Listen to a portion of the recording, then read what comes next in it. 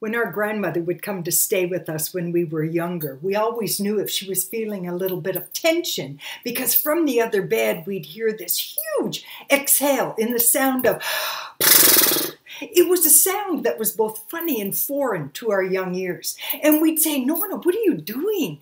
And she'd reply, "Fia, it makes me feel good.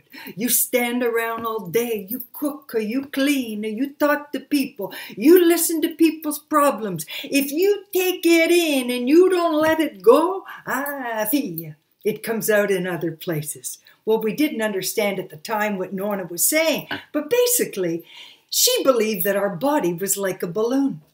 The kids have been driving you crazy. Your parents have been very demanding lately. There's a lot of stuff going on at work that you're not happy with. Your friend is dealing with some serious health issues. Your partner has really been on edge.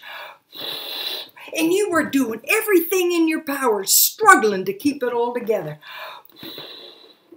What Nonna was saying is like this balloon, if all we ever do is take it in and we don't have an outlet to let it go, it'll affect other parts of us. Simplified, when you feel the tension, you gotta breathe deep when you gotta let it go. In other words, just breathe, baby.